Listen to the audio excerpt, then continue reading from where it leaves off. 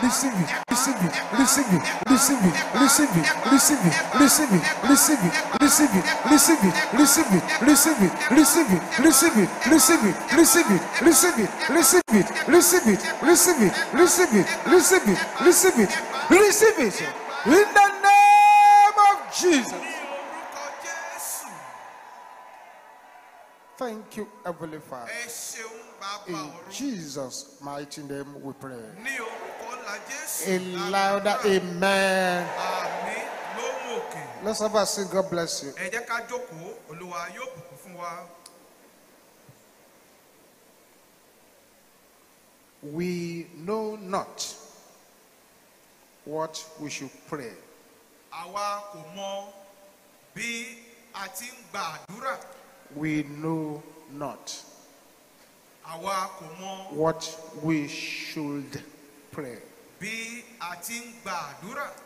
That's our topic tonight. Àkórí ọ̀rọ̀ wa ní àṣálẹ́ eléyìí. In Romans chapter 8, Ní inú ìwé Róòmù orí ìkẹjọ, we see a very strange passage. a rí àyọkà kan tó ṣàjèjì. Romans chapter 8 verse 26. Ìwé Róòmù orí ìkẹjọ ẹsẹ̀ kẹrìndínlọ́gbọ̀n. You do well to follow me very carefully. Á dá tẹ́ bá ń bá mi ká lọ. Romans chapter 8 verse 26. Ìwé Róòmù orí ìkẹjọ ẹsẹ̀ kẹrìndínlọ́gbọ̀n. Likewise, Bẹ́ẹ̀ gẹ́gẹ́ the Spirit lé ẹ̀mí also helpeth our infirmities. sì ń ran àìlera wa lọ́wọ́. For we know not what we should pray. Nítorí a kò mọ bí a ti gba àdúrà. We know not what we should pray for as we ought. Àwa kò mọ bí a ti gba àdúrà gẹ́gẹ́ bí ó ti yẹ. But the Spirit itself Ṣùgbọ́n ẹ̀mí ti kára rẹ̀. maketh intercession for us Ó ń fi ìrora tí a kò lè with groanings which cannot be uttered. fẹnu sọ bẹ̀bẹ̀ fún wa. Likewise, Bẹ́ẹ̀ the gẹ́gẹ́ Spirit also helpeth our infirmity. lé ẹ̀mí sì ń ran For àìlera we wa know not lọ́wọ́. what we should pray for, Nítorí àwa kò mọ bí as we a ti ought. gba àdúrà but gẹ́gẹ́ the bí ó ti Spirit yẹ. itself maketh intercession for us Ṣùgbọ́n ẹ̀mí ti kára rẹ̀ ń with fi groanings ìrora which cannot be uttered. tí a kò lè fi ẹnu sọ bẹ̀bẹ̀ fún wa. Prayer is a deep thing. Àdúrà ohun tó jinlẹ̀ ni.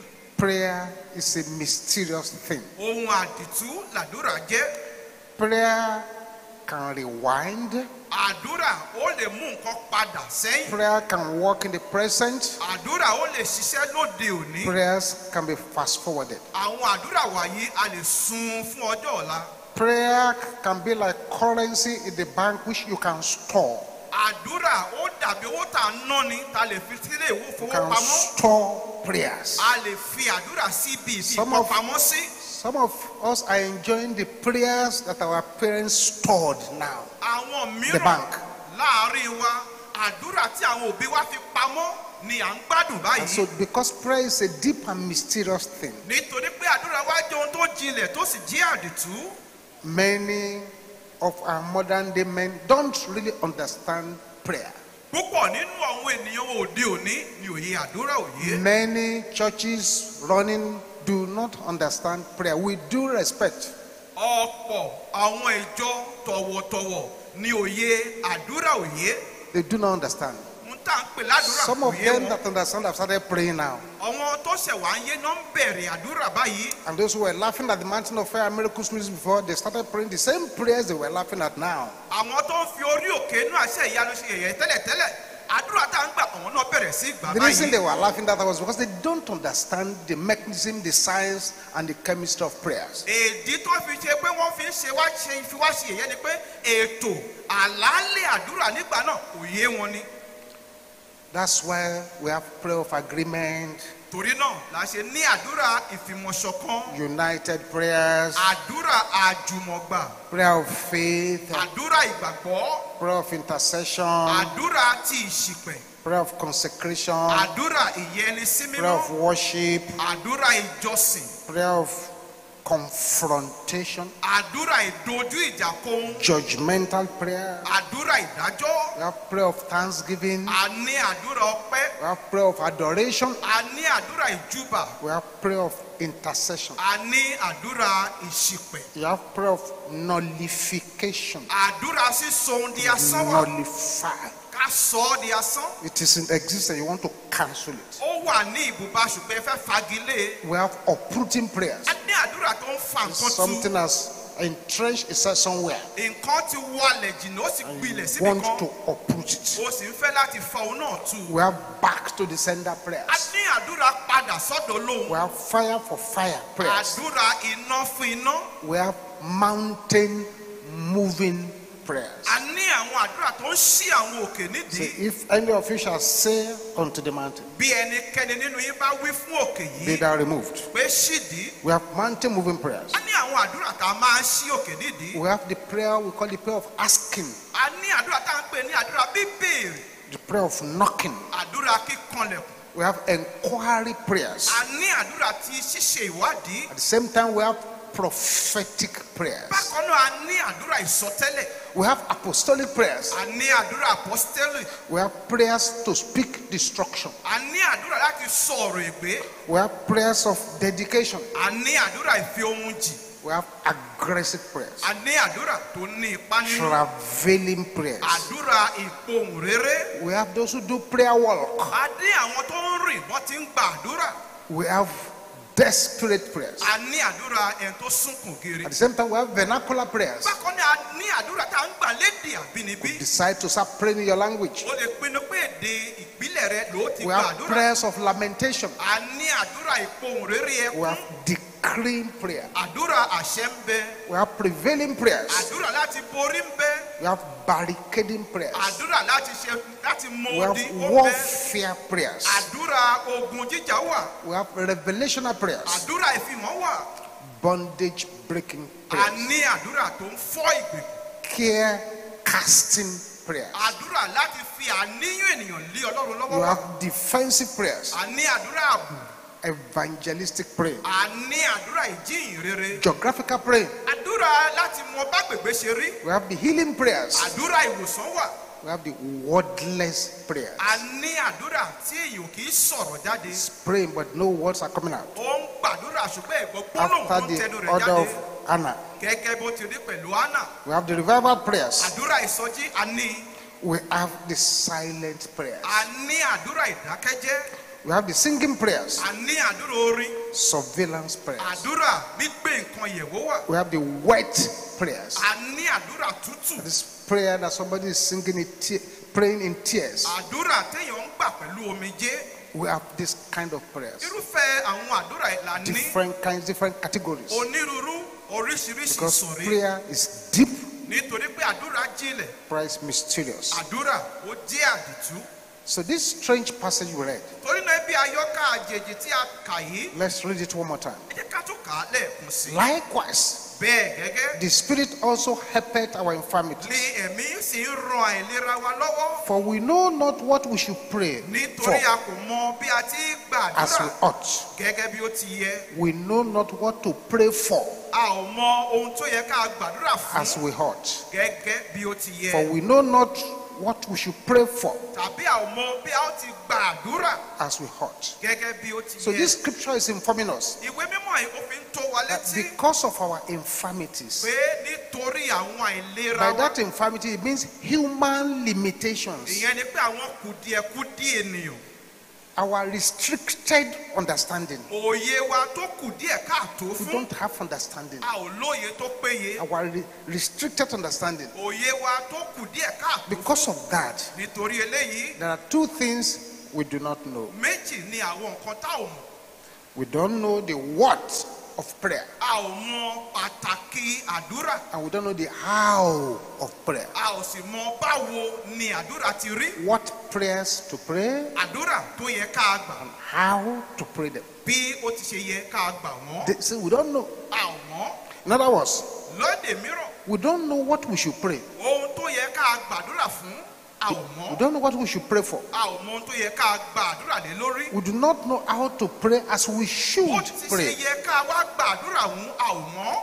Crudely put, Tàbá sọ ọ́ ní èdè abínibí. he's saying we do not know the matter to pray about. Ìyẹn ni pé ọ̀ràn tó yẹ ká gbàdúrà lé lórí gan, a ò mọ̀. We do not know the relevant method which every peculiar problem warrants. A ò mọ ọ̀nà tá ó fi gbàdúrà tí àwọn ọ̀ràn kọ̀ọ̀kan nílò ní pàtó. We do not know what should make up the content of our prayers. Ohun tí ó pa wọ́pọ̀ tí ó kójọpọ̀ di ohun tó wà nínú àdúrà wa gan, a ò mọ̀. Because what you need Nítorí pé ohun náà tó nílò, may not be what you want. ó lè má jẹ́ ohun tó ń fẹ́.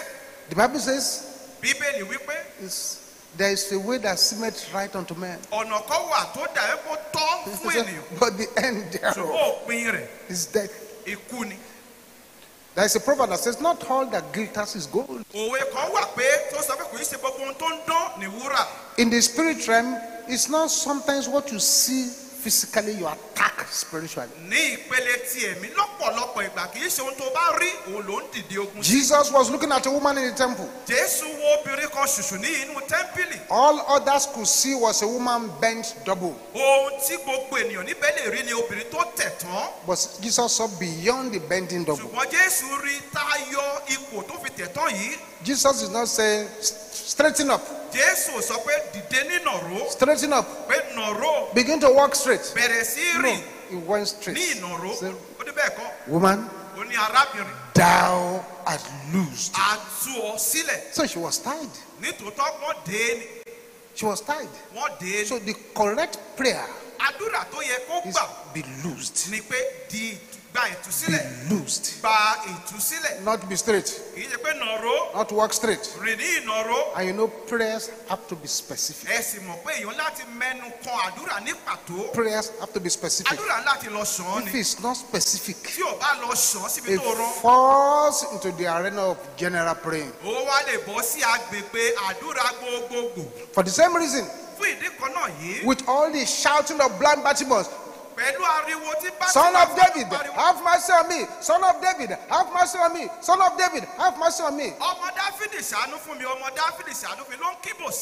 When they brought him to Jesus, strangely, Jesus asked him a strange question. What do you want me to do for you? What kind of question is this? Why did he ask that kind of question? Because the prayers were not specific yet. Now say, Lord, that I may receive my sight. That was specific prayer. He needed to receive his sight, which had been taken away. I don't know whether you understand what I'm telling you tonight. We do not know how we should make up the contents of our prayers because of our human limitations.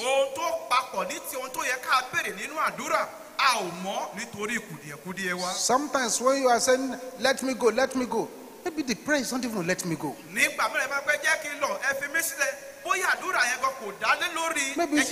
Maybe the prayer is turn me to fire. Maybe that prayer should have been turned me to fire. And then with that fire, whatever is holding you burns away. We do not know the manner in which some prayers are done. This is why the books on prayers are there. A lot of people are so limited, they don't even know how to construct the prayers, what to say.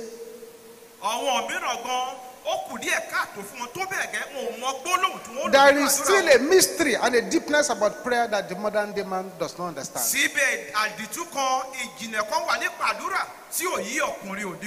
And it worries me when I read the Bible and I find that these ancient men knew something about prayer that we do not understand.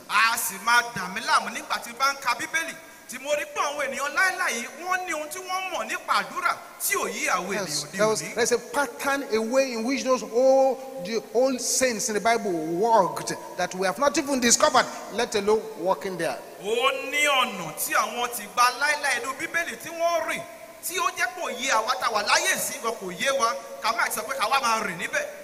The way Elijah prayed for rain was different from the way he prayed for the dead. The way he prayed for fire to fall was also different from the way he prayed for rain to fall. The Bible did not expose to us all the wordings of these Elijah's prayers. There are things they know we do not know. That's why we're suffering. Can you raise up your voice with thunder and with fire if you love your destiny? And shout this loud and clear. Oh God, arise! Damage my ignorance today. In the name of Jesus. Ní orúkọ Jésù.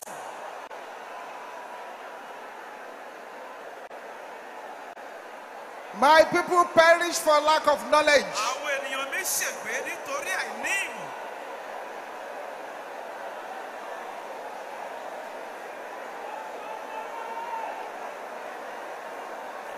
In Jesus' name we pray. Ní orúkọ Jésù la gbàdúrà. It is possible Ó ṣeé ṣe to be feeding your enemy fat láti máa bọ́ àwọn ọ̀tá rẹ sanra in order to fight you. kán bá lè dìde ogun sí ọ. That's why I'm praying for somebody here. Ìdí rere tí mo ṣe gbàdúrà fún ẹnìkan. All unfriendly friends Gbogbo àwọn ọ̀rẹ́ tí ò bá ní dọ̀rẹ́. are assigned to mock your destiny Èyí tí wọ́n rán láti fi àyànmọ́ rẹ with pẹ̀lú a sevenfold amen. àmì onílọ́pọ̀. Let them be exposed and disgraced in the name of Jesus. Kí àṣírí wọn tú kó sì gba ìtìjú ní orúkọ Jésù.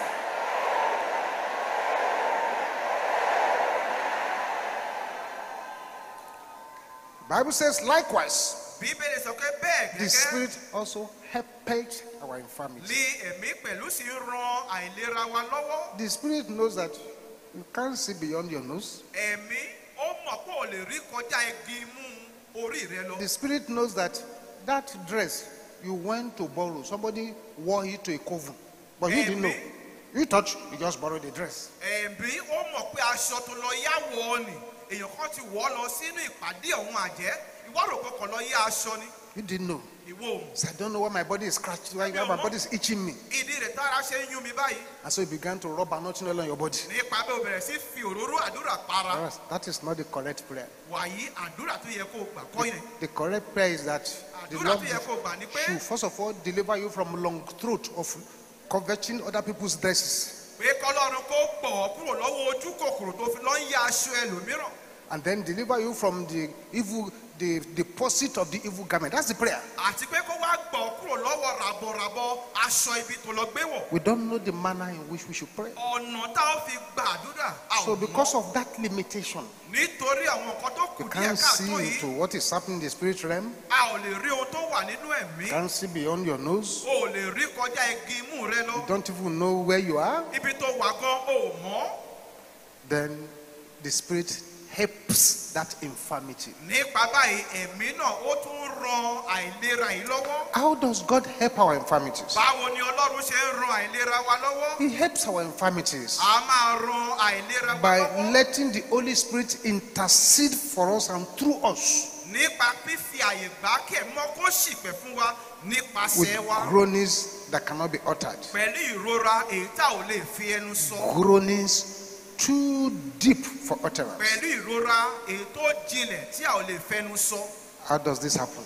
Báwo lélẹ́yìí ṣe máa ń Look ṣe? at verse 27. Ẹ jẹ́ ká wo ẹsẹ̀ kẹtàdínlọ́gbọ̀n. Verse 27. Ẹsẹ̀ I'm kẹtàdínlọ́gbọ̀n. going to read this verse slowly. I want you to understand it. Mo kà á ní ìṣísẹ̀ntẹ̀lé kẹba lè mọ ohun tó ń bẹ́ẹ̀nù rẹ̀. And he that searcheth the hearts Ẹni tí ó sì ń wá inú ọkàn knoweth what is in the mind of the Spirit, ó mọ ohun tí inú ẹ̀mí. because he maketh intercession for the saints according to the will of God. Nítorí tí ó ń bẹ̀bẹ̀ fún àwọn ènìyàn mímọ́ gẹ́gẹ́ bí ìfẹ́ Ọlọ́run. The Bible makes us understand Bíbélì jẹ́ kó yé wa what things knoweth the heart of man, pé ta ni òun náà tó ń náà tó ń except the mọ́ spirit pẹ̀lú that dwelleth in him. bí kò sí ẹ̀mí tó ń gbé So ní it's the inú rẹ̀. spirit that can know the deep things that is happening to you. Ẹ̀mí ló lè mọ àwọn nǹkan tó jinlẹ̀ tó dé bọ̀ ọ́. This means several things. Eléyìí ó túmọ̀ sí ọ̀pọ̀lọpọ̀ àwọn nǹkan. Number one, Èkíní the nínú wọn. Holy Spirit does praying. Ẹ̀mí mímọ́ a máa ṣe iṣẹ́ Does àdúrà. the praying. Ẹ̀mí mímọ́ ló ń ṣe That's why iṣẹ́ it's àdúrà. important for you to receive the baptism of the Holy Spirit with the evidence of speaking in tongues. Torí náà ló ṣe ṣe pàtàkì fún ọ láti gba ìbátísítì ẹ̀mí mímọ́ àti ẹ̀rí fífi èdè tútù sọ̀rọ̀. Number two, Ìkejì, the Holy Spirit knows what your spirit man wants, what the solution is. ẹ̀mí mímọ́ ó mọ ohun tí ẹni ẹ̀mí rẹ̀ ń fẹ́, ó mọ ojútùú ọ̀run tó dé bọ̀ ọ́. Three, Ìkẹta, the Holy Spirit searches our innermost being ẹ̀mí mímọ́ a máa ṣe ìwádìí inú to wa lọ́wọ́ know our deepest desire. láti mọ ìpòǹgbẹ ọkàn wa èyí tó jinlẹ̀ jùlọ. Many are in trouble, and when we say they should pray, they don't even know what to pray again.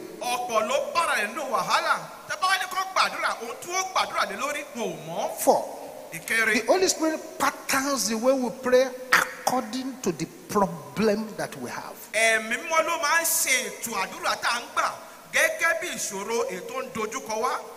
Five, the Holy Spirit decides the pattern, the format, the structure, and the content of the prayer. That's why the Bible tells us sometimes God just sits down helpless because of our ignorance.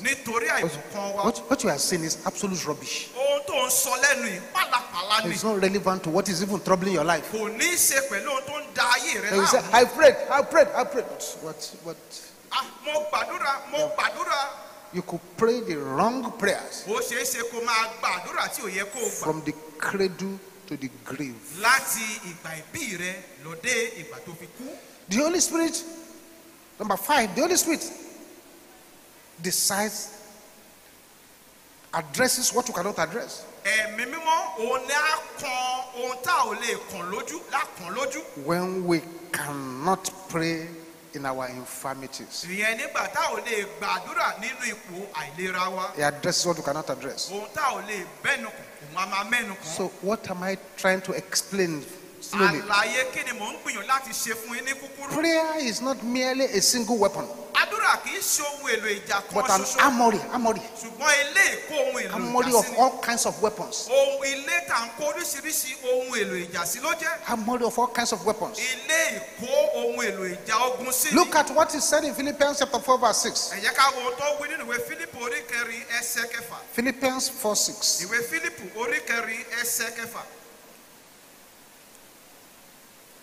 Prayer is an armory of all kinds of weapons. I pray once again, may the Lord damage our ignorance in the name of Jesus. Philippians 4:6. So be careful for nothing,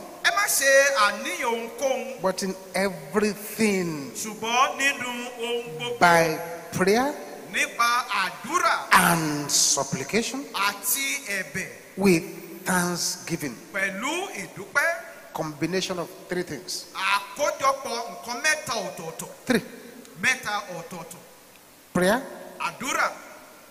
supplications, thanksgiving.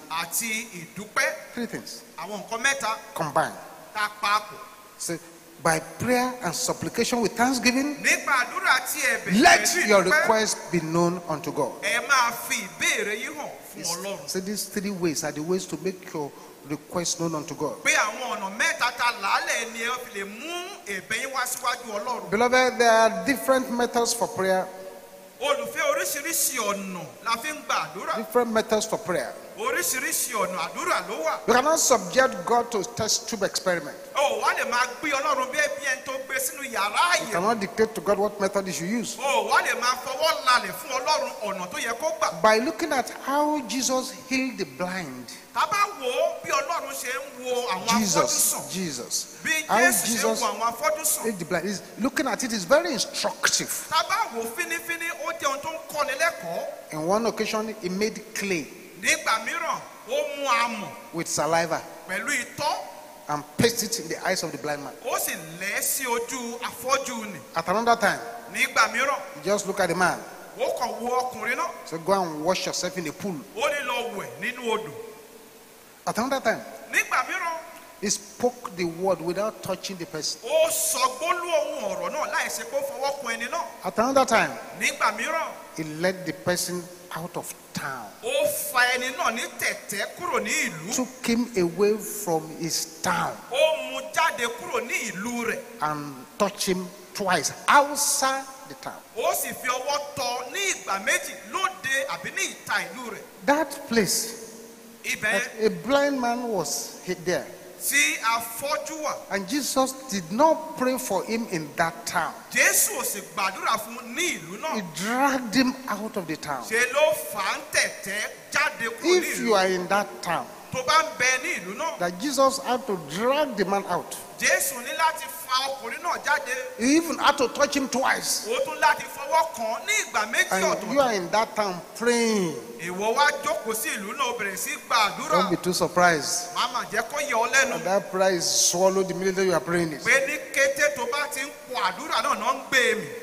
So a good prayer warrior who can see will know that there is no prayer that can be answered in this place.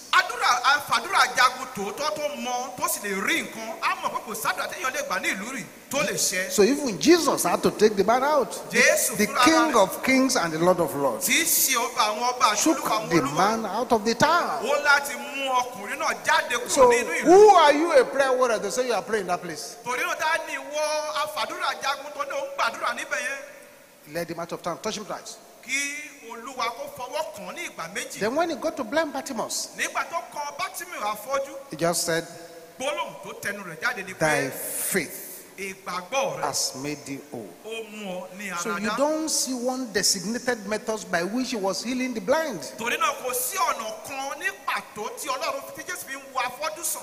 Here you begin to study how he raised the dead too. Tábà tó gbé bó ti ń jí òkú dìde yẹ̀wò. I'm explaining this so we can know that there are different formats, strategies of prayers. Mò ń ṣe àwọn eléyìí lálàyé kẹ́ lè mọ̀ pé oríṣiríṣi ọ̀nà la fi ń The Holy gbàdúrà. Spirit could say, be jumping up as you are praying. Ẹ̀mí má lè sọ pé máa fò sókè bó ti ń He could gbà. say, be clapping your hands as you are praying. Ó lè sọ pé máa pàtẹ́wọ́ bó ti ń gbàdúrà. He could say, get on your knees as you are praying. Nígbà mìíràn sọ pé kúnlẹ̀ bó ti He ń could say, gbàdúrà. lie flat on the floor as you are praying. Ó lè sọ pé kó nà sílẹ̀ gbalaja bó ti ń gbàdúrà. Let's now consider how Jesus raised the dead. Ẹ jẹ́ ká wo bí Jésù ti jí òkú dìde. For Lazarus, Ní ti Lásárù. he publicly called Lazarus by name Ní gbangba wálíà ló pe Lásárù ní and orúkọ. asked him to step out of the tomb. Ó sọ pé kó jáde wá láti inú ibojì. That's one method. Ọ̀nà kan leléyìí. In the case of the daughter of Jairus, Bàbá ń sọ nípa ọmọ Jáírọ́sì, ọmọbìnrin Jáírọ́sì. Jesus asked everybody to go out. Jésù sọ pé kí gbogbo wọn kó bọ́ síta.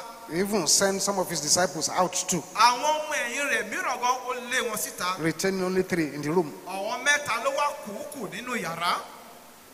And he prayed. Ó sì gba àdúrà. Why did he chase those people out? Kídì rẹ̀ tó ṣe lé wọn jáde.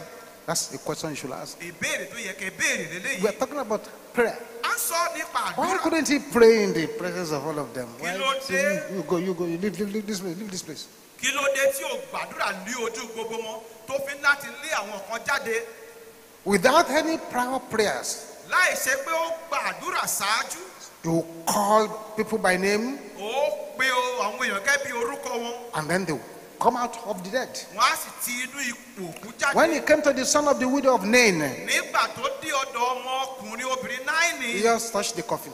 Jésù ó fọwọ́ kan pósí. Just the coffin. Pósí òun ló fọwọ́ kan. Before he asked that boy to rise up. Kó tó de kó sọ pé kí òkú ọmọkùnrin náà dìde. So every battle demands its own strategy. Torí náà gbogbo ogun ló ní ọgbọ́n inú tá a fi ń jà á. Don't ever compare your life to the life of others. Má ṣe dá láti fi ayé rẹ wé ayé ẹlòmíràn. Don't ever compare your Christian life to the life of others. Ìgbé ayé Christianity rẹ má máa fi wé ẹlòmíràn. Anybody who wants to be tall Ẹnikẹ́ni tó ń bá fẹ́ láti ga does not use a dwarf as his standard. kò ní fi rárá láti fi díwọ̀n gíga òun. That's after us, some people are over that are not praying the way I'm praying, and they seem to be having breakthrough. I mean that I'm praying. Oh, you don't understand. Àwọn wọ̀nyí àdúrà tó gbọ́ ò tó tèmi èmi ti gbàdúrà mi ò rí nǹkan kan tọ́ka sí kò yé ọ ni. Your great grandfather was a witch doctor. Bàbá tó bí ọ àdáhùn ṣe tó gbówó ni. Your grandfather was a marine priest. Bàbá tó bí bàbá rẹ òun ni olú àwọn olómi lọ́hùn. Your own father joined 32 cults. Bàbá tó bí wọ àwọn ẹgbẹ́ òkùnkùn méjìlélọ́gbọ̀n Your olódarapọ̀ mọ́. mother is the chief caterer in the witchcraft meeting. Bàbá tirẹ̀ Your mother. màmá tirẹ̀ òun ló ń pọ́njẹ fún wọn nínú ìpàdé àwọn àjẹ́. And then that's how you were born. Bá a ṣe bí ọ ní nínú ta bí ọ sí How do rẹ. you compare yourself to somebody? Má fi ara rẹ wé ẹlòmíràn. Mother Christian, daddy Christian, they gave birth to him in church, they named him in church. Many people here were not named in church, you were named by a native doctor or a mosque or somewhere like that. Má fi ara rẹ wé ẹni tó jẹ́ kí bàbá rẹ̀ Kristẹni, ìyá rẹ̀ Kristẹni. Nígbà tó máa sọ lórúkọ nínú ilé Ọlọ́run náà ti sọ. Àwọn ẹlòmíràn bí ìwọ nínú mọ́ṣáláṣí tàbí nínú ilé ojúbọ ló ti sọ lórúkọ. Sometimes they don't even do naming ceremony for they just give you one name, put some rat in your mouth, and there you are. Nígbà mìíràn gan wọn ti ẹ̀ ń bìkítà láti sọ ọmọ lórúkọ. Wọ́n bá wo ṣùṣù báyìí wọ́n á kàn gbé òkú eku sí lẹ́nu, wọ́n ti fún lórúkọ nìyẹn.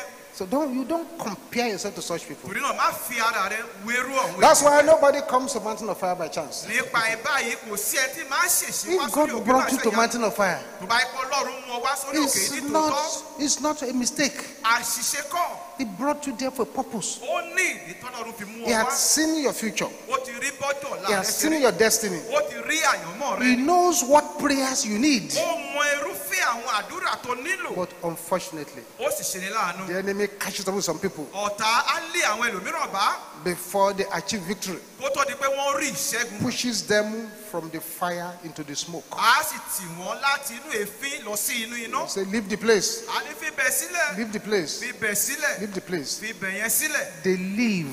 Àwọn náà sì fi bẹ̀ Then sílẹ̀. the forces that have gathered Àwọn ipá tí wọ́n ti wá kóra wọn before jọpọ̀ ṣáájú that could àkókò not yìí get close to them in the fire tí wọn ò lè súnmọ́ nígbà tó wà ní inú iná. will now gather sevenfold more power and go into the attack. Wọ́n á wá gba agbára ní ìlọ́po méje sí, wọ́n á sì ṣígun tì í. Every battle demands its own strategy. Gbogbo ogun ló ní ọgbọ́n ẹnu tá a fi ń jà á. Jehoshaphat was in trouble. Jehoṣafati ó wà nínú He wàhálà. cried to the Lord. Ó ké sí Ọlọ́run. He thought God would say, don't worry, don't go to that battle. We'll send thunder to destroy them. Èrò ọkọ rẹ̀ nípa Ọlọ́run ọ̀sán má kọ́ mi inú má bìkítà.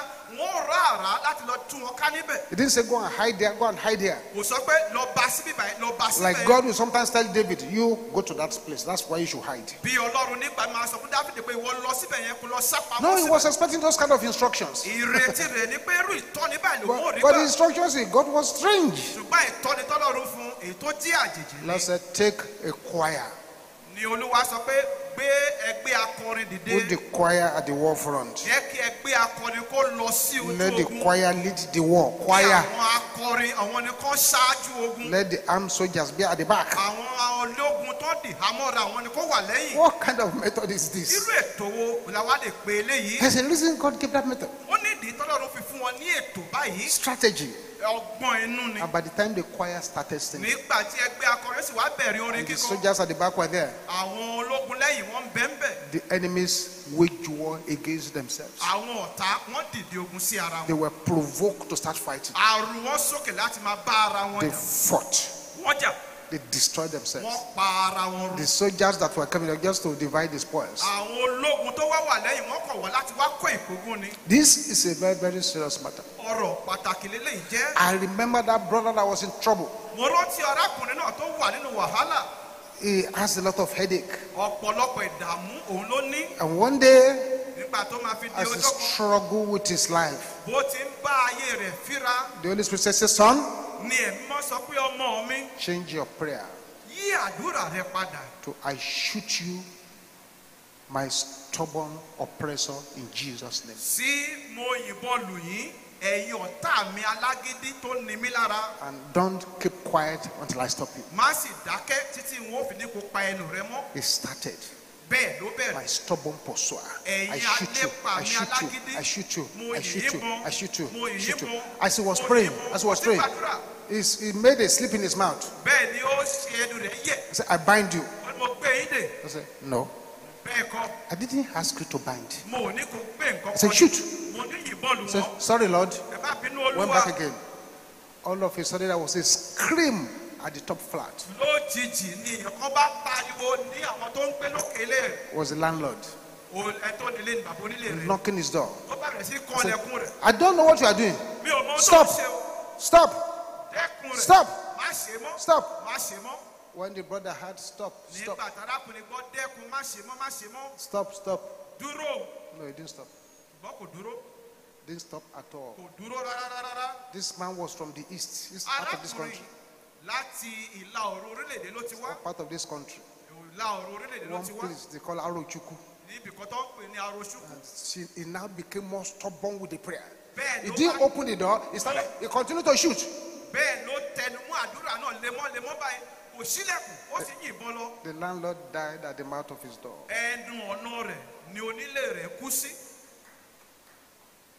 That man had been capturing the virtue of all the tenants, but now he had admitted a stubborn tenant.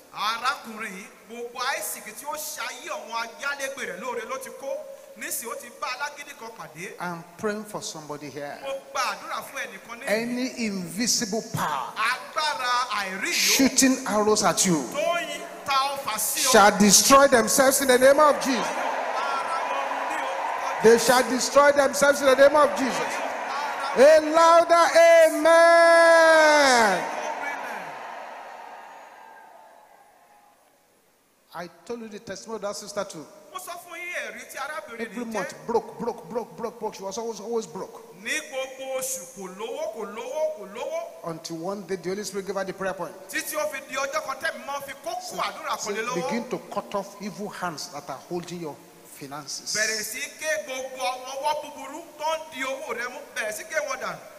She was praying in Lagos. Somebody's hands were being cut off somewhere else. It was then she could prosper. But if the prayer was, oh God, make me rich. Oh God, make me rich. Oh God. No. It's not how it should be prayed. Every battle has its own strategy. When Satan comes to manifest as accuser of the brethren, the appropriate weapon is the word of God, the word of our testimony, and the blood of Jesus. When Satan comes as a roaring lion, the weapon is soberness and vigilance. When it comes as a mountain, the weapon is to cast it into the sea. God knows which sea to send them and where to send them. When it comes up as an unprofitable tree, the prayer is to dry it to the roots. When it comes as eaters of flesh and drinkers of blood, the prayer is that they should eat their own flesh and drink their own blood. Every battle has its own relevant strategy, relevant prayers.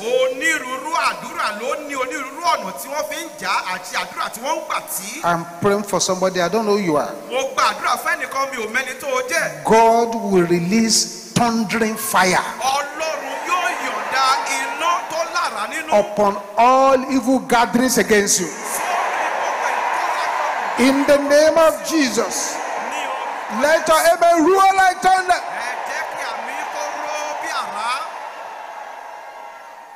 Rise to your feet now. All eyes closed. This is where we're going to stop tonight. All eyes closed. In case you are here, you are not born again, you have not just surrendered your life to Jesus, do so very quickly now. By say what I'm going to say after me. Say, Father, in the name of Jesus, I come before you now.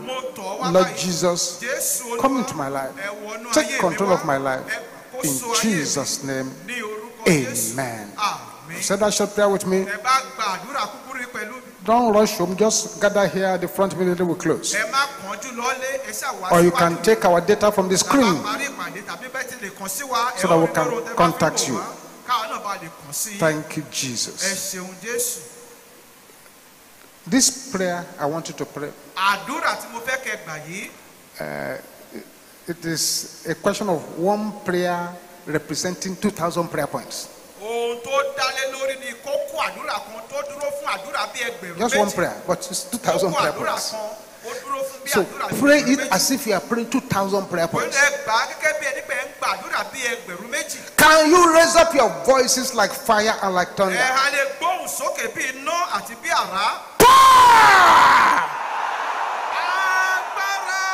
To pray and get results. Can you shout it loud? Your voice is not loud enough. Your voice is still not loud enough. I am available. Come upon my life. In the name of Jesus.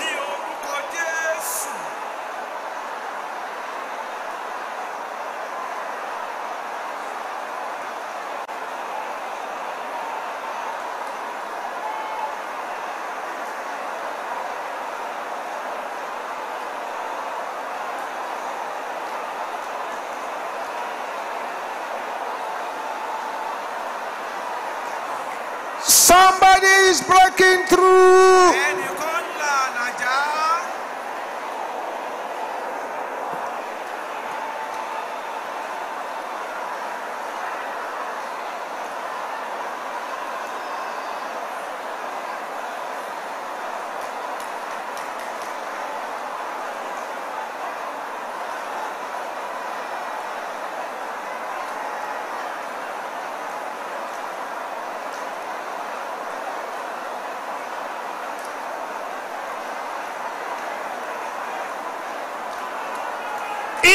Jesus' name we pray. Oh God, arise. Increase my prayer fire. In the name of Jesus.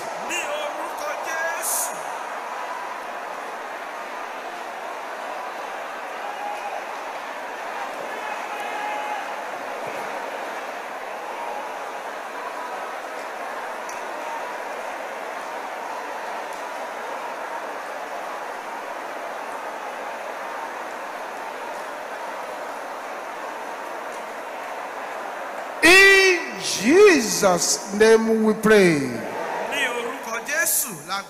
Before we continue, please bring out your tithes and your offering for this meeting. Father, we thank you for the tithes and the offering. The good measure, praise and falling over, shaking together. Let it be our Lord in the name of Jesus. Lay your hands upon your people, Lord. In Jesus' mighty name we pray. You can find the boxes before you. You can take our numbers from the screen, the data from the screen, while we listen to the music ministration.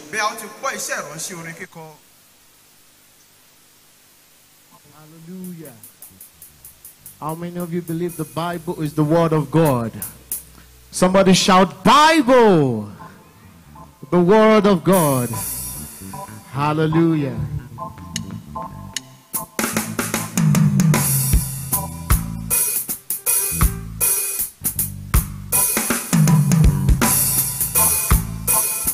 Oh, na na na na na na.